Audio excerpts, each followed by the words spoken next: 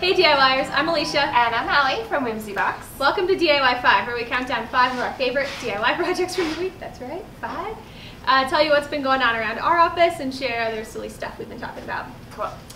Alright, Delia Creates made the most adorable citrus wedge coin purse from pink and yellow vinyl. I've expanded my love of pineapples to all fruit for the summer, including little citrus wedges. This one takes a little bit of sewing, but the results are totally adorable. And this jumbo popsicle banner from Oh Happy Day is a fun and inexpensive addition to your next pool party decor. It's made with foam pool noodles that have been cut up and like popsicle. Don't you have a different name for pool noodles? Don't say it.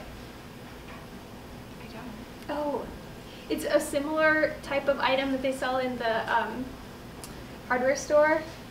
Oh. Don't say it, okay. I won't say it, but yes. There's the foam stuff that you put around pipes for plumbing, and plumbers apparently have their own little colloquial term for it. That is not appropriate. You can Google it if you're curious. Google it. Reminds me of pool noodles though. It does. It's similar. These pool noodles, they're like bright, you know, the ones the kids play with. Yeah. And they made them into little popsicles and put them on a banner, and they're super perfect and inexpensive and so easy to make for like a quick pool party decoration. Such a fun idea. Here's a great idea. Wait, this is yours. Here's a great idea. I'm all goofed up. Go ahead. For a mini photo album from Camille Styles. So it's perfect for sharing your favorite photos from a recent trip or event. And I feel like with wedding season in full swing, it's a great way to give the newlyweds a small memento of the pics that you procured on their wedding day. That's a really sweet idea. So it's like an accordion, so it's like little mini, you can put it in like in a little jewelry box, and as they open it up, like out comes all of their pictures. You're like, hint, hint, wedding guests. You've been warned. The Pink Samurai made a really cute summer tote. Mine are all totes and bags. I don't know. It's what's on my mind. From faux leather, and it has the most adorable scalloped edge at the top. Yeah. Scallops are everywhere. Such an up-and-coming trend. I think we're going to see a lot more of. And like Becky said in her post, using leather or faux leather to do the scalloped edge is the perfect material because you don't have to hem it. Fray. Because it won't fray. Yes. So super smart. Awesome. Okay, I figured out my goof up. I forgot about the drawstring travel bags, which is crazy because I'm traveling tomorrow to Alt. Ha! See you there. Actually, I guess by the time this airs, I'll be home. So And you can tell us all about it. Yeah, perfect. Next week we'll talk about it.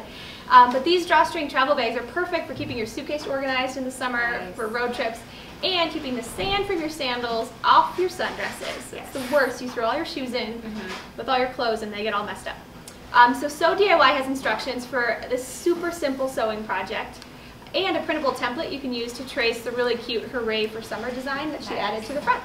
Cool. All right, featured influencer this week? This week's featured influencer is Nicole from the blog The Felted Fox, who we've been a fan of for quite a while. Nicole is originally from South Africa. She's now living in Southern California, and she describes her design aesthetic as a mashup of Scandinavian minimalism, California modernism, and a little bit of South African mixed in with the bold colors and recycled materials. Yeah, it really just encompasses her. So Nicole teaches DIY workshops in San Diego, which I just learned about, but you can also find lots of inspiration on the Felted Fox with projects like the sexy cage dress that was she a made. Popular one. I remember that one. Yes, and also another bag. She recently did a tribal print backpack, which is really cool. And in fact, she like had an old pillow, and she was like, "I love the material, but I just didn't like it as a pillow." So she cut it up and made this cool backpack. So we love her knack for reimagining materials to create fresh new looks for your closet and your home. So thanks, Nicole, and we can't wait to see what you have next. Awesome. You can find the links for all of these projects in the show notes below, as well as Nicole's blog, plus one other project, which is what I've been making this week, that we'll have up on the site, which is this really cute no-sew tote bag made out of webbing and felt that we have instructions and the supplies if you want to whip up one for yourself this summer. I was checking it out. Super easy, inexpensive materials. This is a speedy one with fun color combos, so perfect for your summer road trips. I always have a million tote bags, like more snacks, more magazines, stash it all in there. Especially if you have kids too, because you have all their stuff. Oh yeah, I haven't even thought about that. Yeah. I got enough stuff in my house. I know, right? iPad, charger. Every time I get in the car, my husband has like his wallet, and I have like 3 bags. Right. Like, I might need my computer while we're out at the grocery store for 1 hour. Right. So, silly stuff, what's going on? The World Cup is going on, but I have to say I know nothing about football. I soccer. know less than nothing about But soccer. we have Mohit works for us, and he's in India, and he was like, we were chatting online, and he was like, "You guys don't watch soccer?" Like, horrified. He was quite surprised that we weren't very into it. And then he said if we weren't cheering for the USA, what team would we cheer for? And we were all like, India! And he was like, no, we're not in it. And we're like, oh.